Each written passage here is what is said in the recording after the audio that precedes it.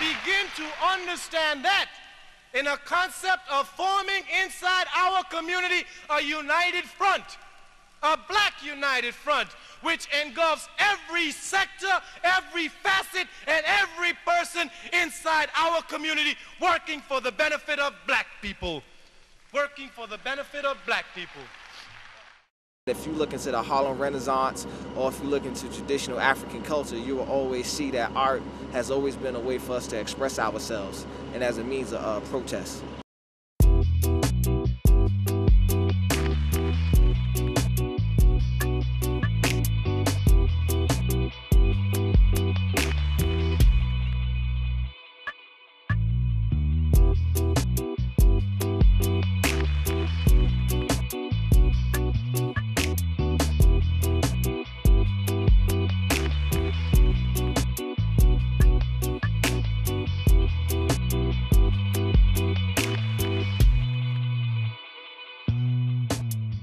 Dark-skinned people have been terrorized in this country and are. And I think that Trayvon Martin, experienced terrorism. It's important to keep trying to raise awareness around the issue of Trayvon Martin. One, because justice isn't just George Zimmerman being arrested. George Zimmerman needs to be arrested, prosecuted to the fullest extent of the law, and the only way we can do that is to keep pressure on the system. It took over 40-something days for him to be arrested, and that's because of the pressure that was in the streets by just the average everyday person, the grassroots, consistently protesting, doing all the things that they can do. And so we have to keep the pressure on, and just because he was arrested doesn't mean that we should stop. This has been going on since colonists settled here and began to declare war on indigenous people.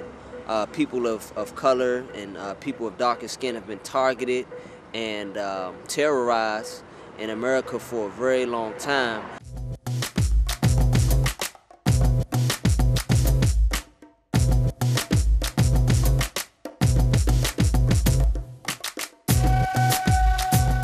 Our young people tend to respond, creatively a lot of times. And if we don't give them a good channel a good method to channel their energy, a lot of times they'll end up in places where we don't want them to be. So the arts is one of those ways that we want them to channel their energy.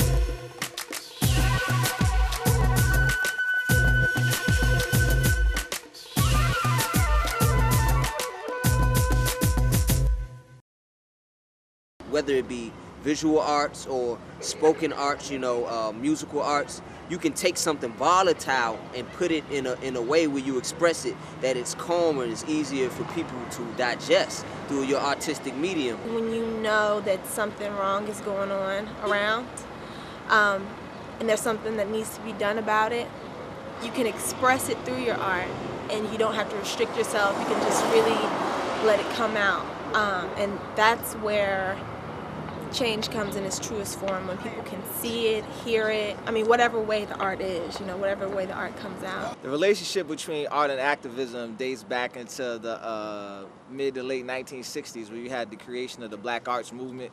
Right after El Haj Malik, commonly known to us as Malcolm X, made his transition, artists such as Amir Baraka went to merge activism with art as a means to keep pushing our movement forward as another avenue for people to express their anger and their rage into something creative. Artists can use their craft to get involved with social and political issues, first of all by staying true to their artistic medium that they know most fluently, and staying true to the issue that they're trying to express. Artists can use their craft to get involved in social and political issues. One, by studying, learning the information, and using that to be creative. You don't have to try to hop on the new art wave to try to communicate message. You can stick to what you know well. So me, I'm actually interdisciplinary artist. So for me, I have many ways and avenues with communicating messages. You had artists like James Brown who made I'm Black and I'm Proud, and that helped instill a self-esteem in a lot of people. Or you had Claude McKay, he wrote the poem If I Must Die. Those are inspirational tools that can be used to give people another thought or look at things in a different way. Or even visual artists, a lot of times people can see a painting and it can be inspiring and give them things that they never once thought of. And it also helps to keep the message alive.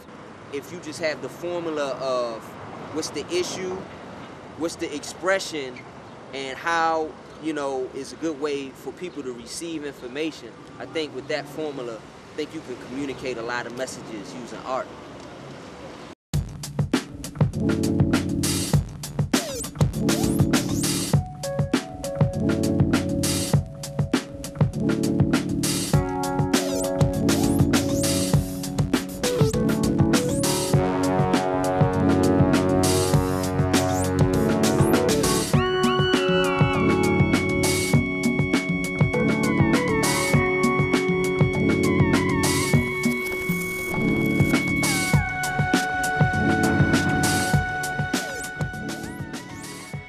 I would just like to say that, this just represents black, black economics, you know what I'm saying? It's important for us to be able to support each other economically, and it's important for us to be able to share information and keep issues like this alive, and that's what this space is here to do. So, National Black United Front, you're always welcome here, and I'm glad that you're keeping this issue alive, and at some point somebody will pop off a dialogue or a discussion. A lot of that goes on here, so hopefully everybody gets engaged and meet somebody that you don't know, introduce yourself and network.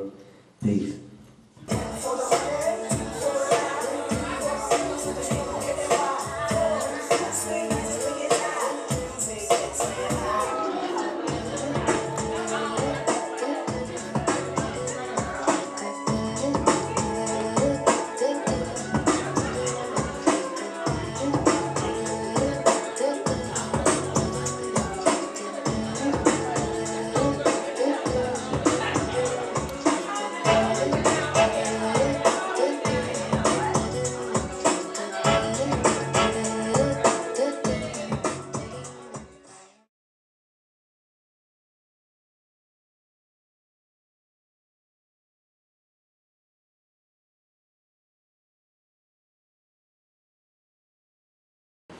A lot of the people from the black community who could be really helping address these issues and who could have over the years have been equally participating in the problem.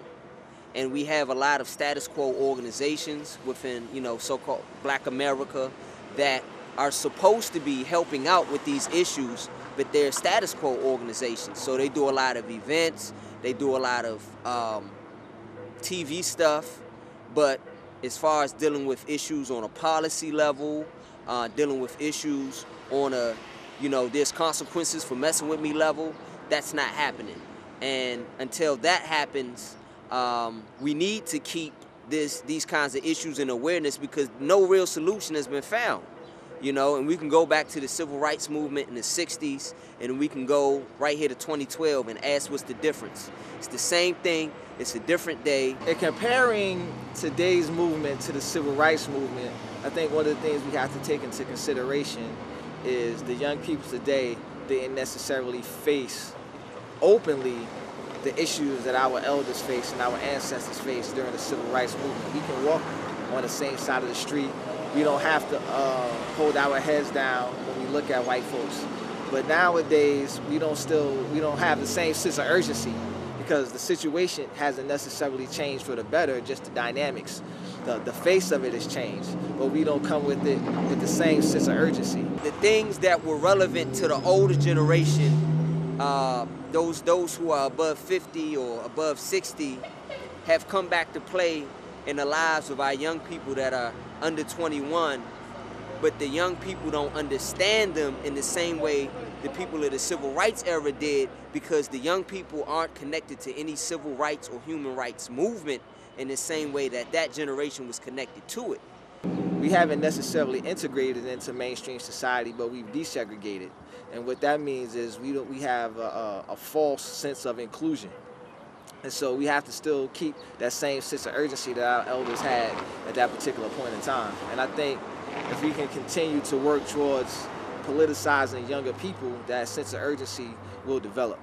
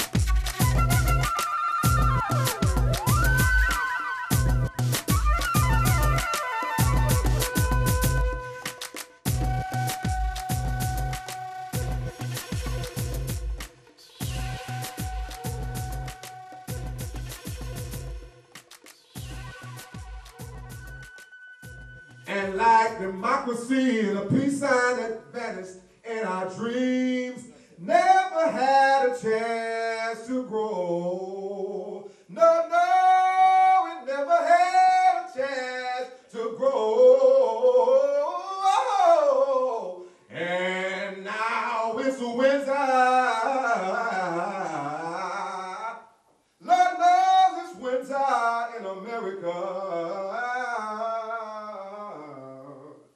A time when all the healers, brothers who could help us, have been killed and sent away.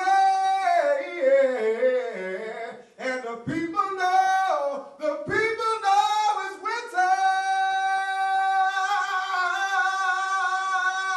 It's winter in America, in America. And ain't nobody fighting 'cause nobody knows what to say.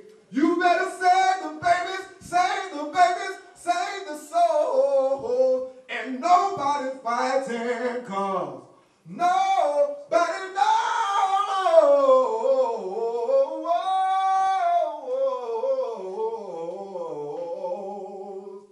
what to say.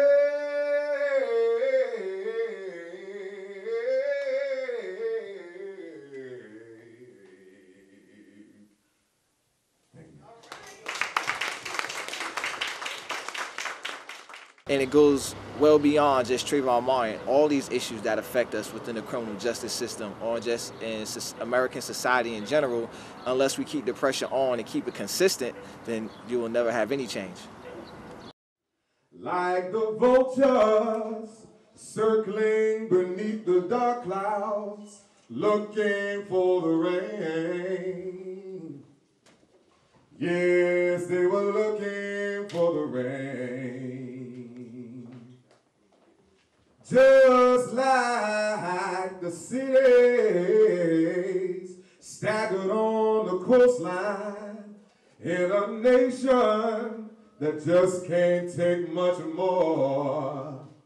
Like the forest they buried beneath the beltway, never had a chance to grow. No, never had a chance